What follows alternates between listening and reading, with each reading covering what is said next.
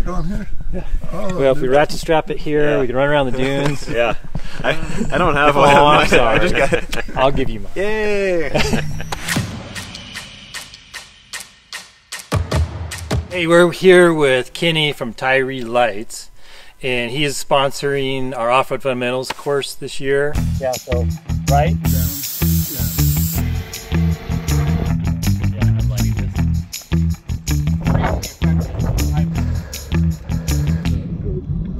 I have to admit that, you know, to me, a lot of the lights in the industry are kind of the same. I've used many of them, and I find that a lot of the lights these days, the focus is more on being fancy and less on raw ruggedness. Yeah. And I have to say that the rugged light has gone away. Like back in the day, we used to run heavy floods and things like that. Hit them against a rock, there was no problem. And they worked in all kinds of weather. And so when you sent me the lights, I was like, great, you know, I've got lots of lights. But you actually sent me, I believe this is it, like the D18 is this one. Yep. And I was like, these are heavy. And when I pulled them out, I'm like, this is a real light. Like, it's not just an LED, but I wouldn't say just the weight of it, but you can just tell that I could drop this probably 20, 30 feet onto the rock and it would still work. And if it was on the front, got impacted. I realize it's not necessarily what you were thinking with it, but it's my understanding that you built these for mining industry and industrial, and Correct. that probably does happen. Yes. Yes, in fact, we actually were born in the mining industry. Our first customer was a mining customer that made equipment for mines. We've had some of our lights survive mine collapses where the equipment was ruined, but the lights still worked. So we have to develop these or design these to be super heavy duty to withstand anything. Our customers test the hell out of them, and as do we, to meet their requirements to survive that type of environment. Now you guys are actually, it's built in the USA as well. Yeah. In Wisconsin? Built in Wisconsin. Okay. Yep. Yeah, which is also unusual. You know, a lot of the lights, of course, Chinese made or something. So it's super neat to have like a American made light that I feel is really kind of an old school light, truly. I don't know that everybody will appreciate some of the attributes that this light has, but I guess that's part of your guys' job is to educate. Yes. Yeah, and one of the things we always say is we make serious lights for people who need to get shit done. And that's what we do. Is that actually the tagline of the light?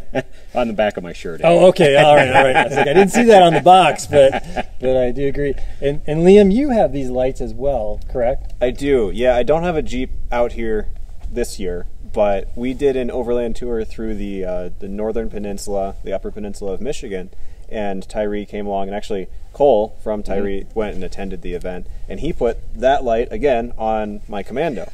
On the Commando, there is no like large bumper, and so we had to put them behind the grill. If you're familiar with the Jeep, it doesn't have your normal 7-slot grill. It's more of a mesh.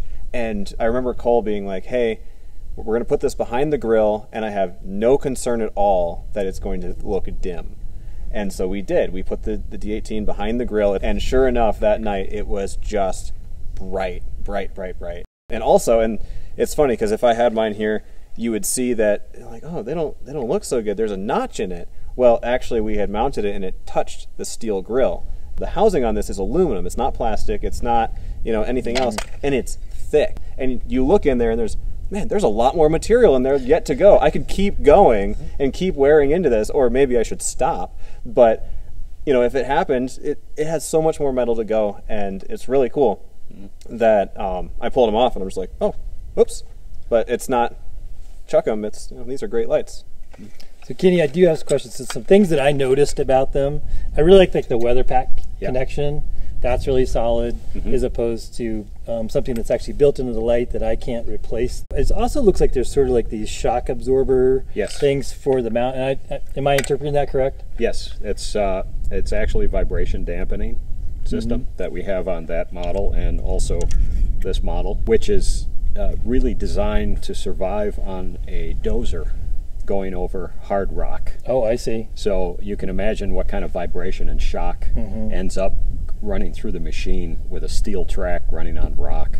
It's incredible. And we even had one of our customers use these in a mine in West Virginia. They had a D11 Caterpillar running on solid rock with a ripper tooth in the back. And it was just, I frankly don't know how the operator survived. I don't know what a ripper tooth is, but it sounds like a lot of vibration. Yes. With all the different lights. Like there's HIDs, there's standard bulbs. Why did you choose this particular style of light? The LED? Well, LED is much more efficient, low amperage draw. Now LEDs are getting so efficient that you get a huge amount of light performance. The low current draw helps you to put more lights on your vehicle and not overpower the alternator. Well, that leads into my next question is, are you finding with a standard complement of these lights, I know you've got a lot on there. With mine, I have 4. I have about a 40 amp draw on mine. Okay. And I actually haven't checked it versus the alternator, its output, and I think it's going to be fine. Yep. But are you finding that a lot of people are not having to do alternator upgrades or double battery systems or something like that? Correct. Okay. Yeah. On my Rubicon here, I have 12, 14 lights on there. I can run for hours, and it doesn't affect the voltage coming out of the battery. All right. Because that's the first thing you'd see if it was drawing too much power, is the battery voltage would start to drop significantly. I haven't seen any noticeable difference whatsoever running them full on for 2 or 3 hours. Okay. And these have really deep, like, cooling fins. Yep. Are these run hot? Like, could I go touch these and they would be hot, or? No, that's the purpose of the fins. Okay.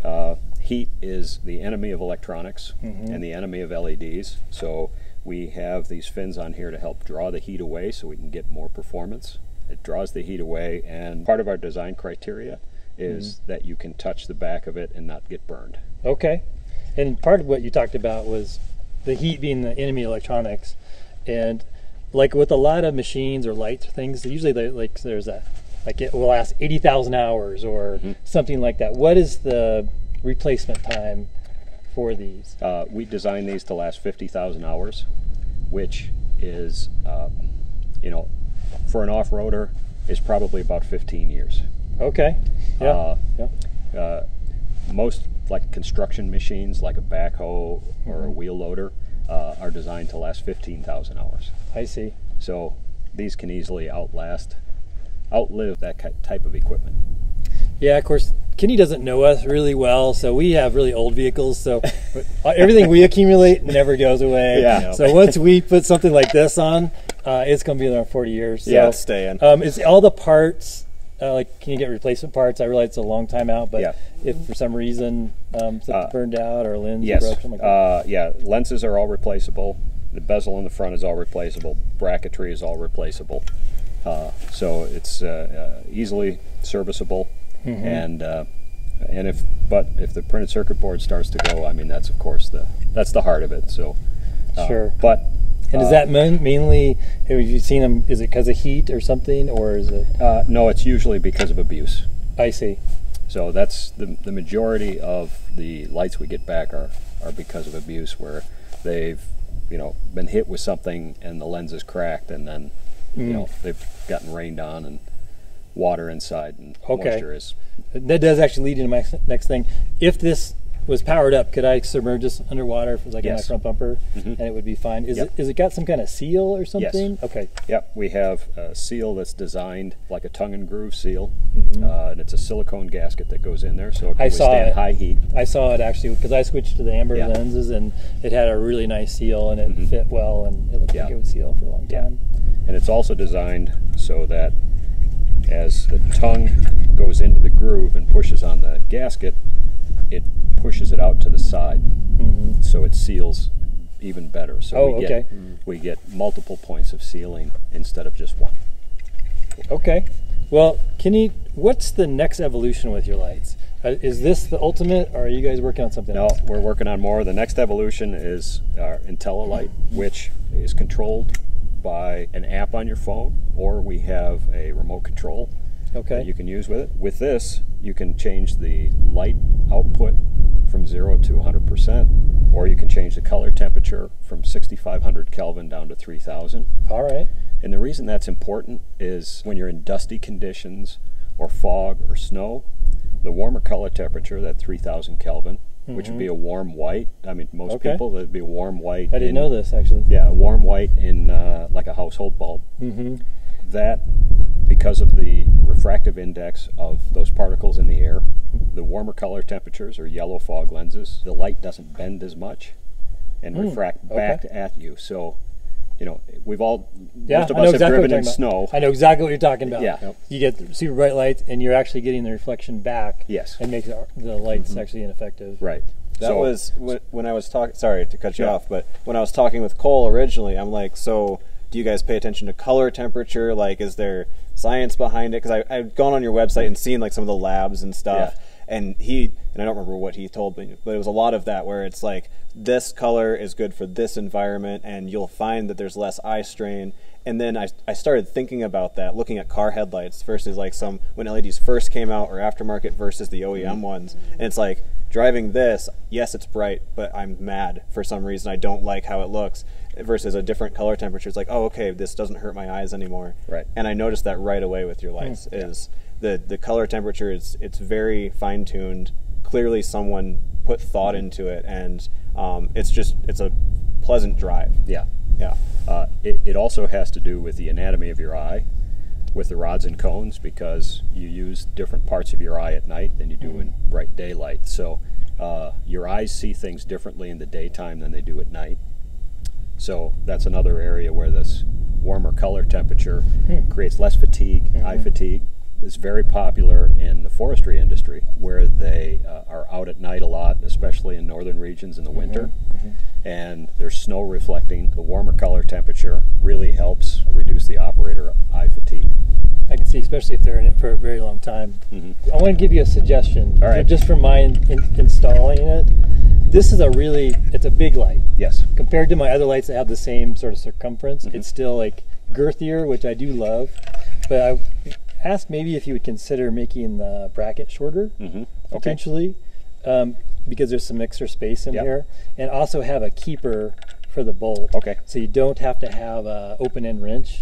Because the size that's in there is just big enough for this opening. Okay. So you have to have the wrench in the right position. Perfect position. Yep. And for some of the bumpers that are tight or light bars or that kind of stuff, if this had a keeper in it and it was a little squattier, install would be easy because I could do it with one ratcheting wrench, and it would I think the bracket would match the overall design, the beautiful design you guys have done on the rest of the light. Oh, great suggestion. Thank you. Thank you for that. Kenny, I appreciate your time. Thank you. And thank you for the lights. We've been working a little bit over the years, and good. good. That's great. All right, that's it. Woo!